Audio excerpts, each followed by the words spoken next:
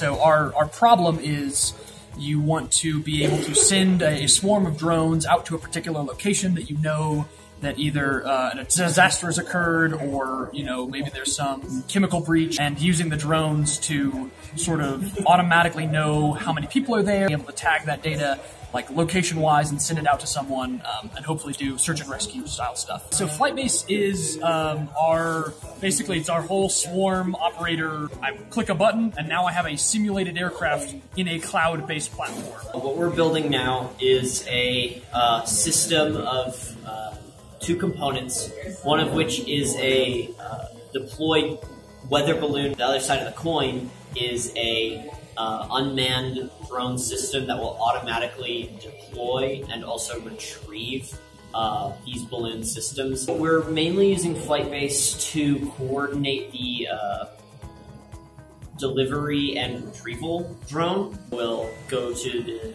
marked locations and coordinate with the balloons to pick up the payloads and bring them back to home base. The FlytBase portion was fairly straightforward. Been very handy in being able to coordinate everything a lot easier.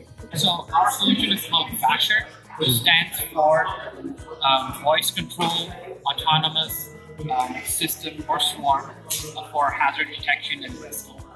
It uses as an input people calling a hotline number, reporting some kind of situation. And a person calls into our system using the hotline, the drone gets received. The rescue drone goes directly to the demarcated waypoint and drops the payload using the skycrane mechanism. FlytBase was anything is there. Like you just call the APIs and you have drones flying everywhere. We just in a short time be able to implement it for our system. Just within one day, maybe just a few hours ideas, and then we came up with the implementation. I think it's a good decision. The visualization was, one of the best parts.